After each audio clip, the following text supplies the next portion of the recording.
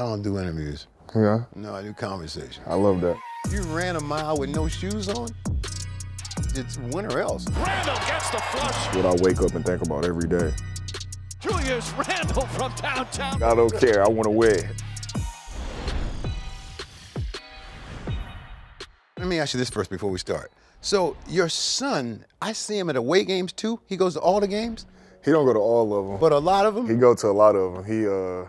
But it's a little different now because he's starting school. He in kindergarten now, so he can't travel like he used to. And his name is Kaiden? Yeah, Kaiden. That's got to be special for you. Yeah, it's super special. You know, me growing up in a single parent home, my mom did everything, you know, and provided everything for us. So to be able to have my son experience me living out my dream and just, you know, him be able to be there every step is pretty cool for me, for sure. That is very good. But now your mom, you know, I spoke to her, and she was a heck of a basketball player, wasn't she? Yeah, she was a great, I don't know if she could score, but she was a great rebounder, she said. She said they used to call her Moses Malone. So.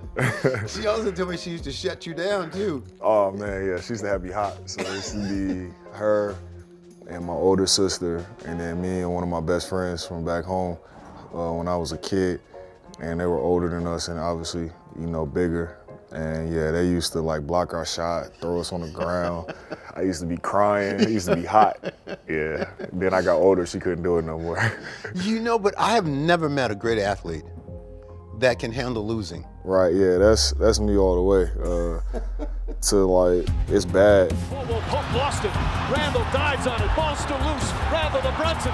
Brunson throws it down, and the Knicks take a 3-point lead. I'll tell you a funny story, man. Like during the pandemic, it was actually great because it was just me and my family. We would be in, and I would cook because I could cook. Yeah. And all we could do was that and play games, like board games and all that different type of stuff. And when I tell you, my competitive spirit, like people going to bed mad, yeah, it would get to that.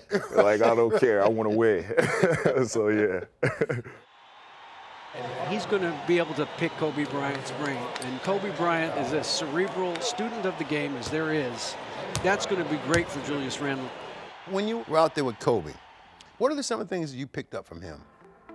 That competitive spirit. So I grew up watching him. So I guess that kind of like me seeing that and just seeing how he competed. But I think his leadership style, as far as how he was able to connect with everybody and understand people and individuals, whether it's taking dudes out to dinner or, you know, cussing. He cussed me out a couple times, and that was just his way of figuring out how to push you, know, how to push your buttons, how are you going to react to certain situations. So took a lot from his leadership style for sure. Bryant on the take. Oh, good. Finds Randle. Great pass. Mamba.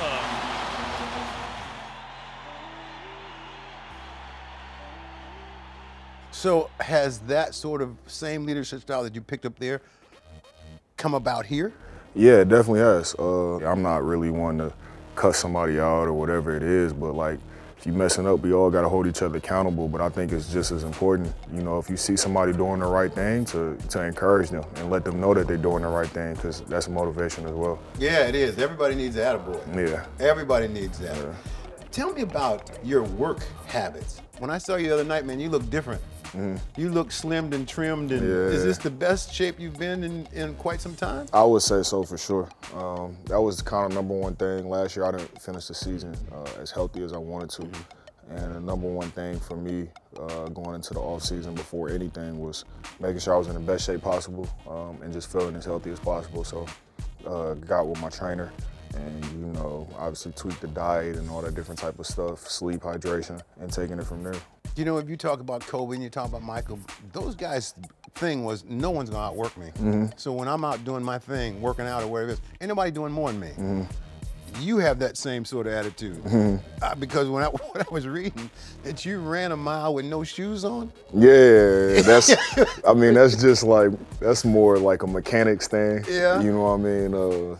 Everything like kind of starts with the foot. So to be able to, a lot of stuff that we do in the weight room or like I do with my trainer and stuff is a lot of things, is a lot of barefoot stuff. Wow. I mean, that whole work ethic thing, like you said, I've gotten a lot from.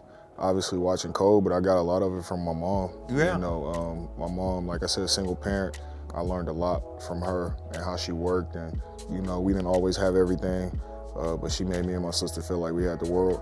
She's a wonderful woman. I just enjoyed so much talking to her for that Mother's Day piece that I did last time. Yeah. It was like, my gosh, she was somebody to look up to. Yeah, you know, absolutely. She was really, really, really wonderful. Yeah. So, the teams that you've played in, the places you've played, when you were growing up, did you realize how important playing in New York could be? No, honestly, I didn't realize it at all until the first time I played in the Garden. Yeah. To be honest, like you understand New York basketball and the legends and you know the parks and all the stuff that come from New York, but I didn't understand like Knicks basketball. I always said, like, I was like, man, I want to play for the Lakers. That's all. Only team I want to play for. Like Lakers, Lakers, Lakers. And then I played in Madison Square, and I was like, well, if I play here, man, like this is, I wouldn't be mad at all about that. So I knew, you know, when I had the opportunity to come here, you know, I jumped at it for sure. New York is the mecca of basketball. It is one of the greatest places I've ever seen to play any sport. And to win here is really what drives me every day. You know, you talk about the hate losing, like to win here, it's what I wake up and think about every day. Like, what can I do to take a step forward to win here? Because I don't think there's a better place in the league to win than here. You know, I don't think there's a bigger challenge either. So. No, and the thing is, it's win or else. It's not like we almost Yeah, just. they don't care. No, Yeah, we don't care about almost. We're talking about we when it's time for the playoffs to be going on, we want to root for our team. Yeah, exactly. So that had to be great when y'all make the playoffs. Yeah, it had to be. That was great, and it was a great learning experience. You know, it was a great experience to see what it took to get there, and a great learning experience of being in it. So, you know, that's what we strive for every day. As you look around yourself now, the team you got together, you confident and feeling happy with this group? Yeah, I feel amazing. I feel amazing. You know, a lot of things take time, chemistry-wise and stuff like that, and I'm really excited. You know, I like from day one, training camp, before training camp, I've liked what we've done and how we've looked. So we just gotta keep our foot on the gas. You know, keep going. I have a thing I want you to finish. Finish the sentence for me. Julius Randle is?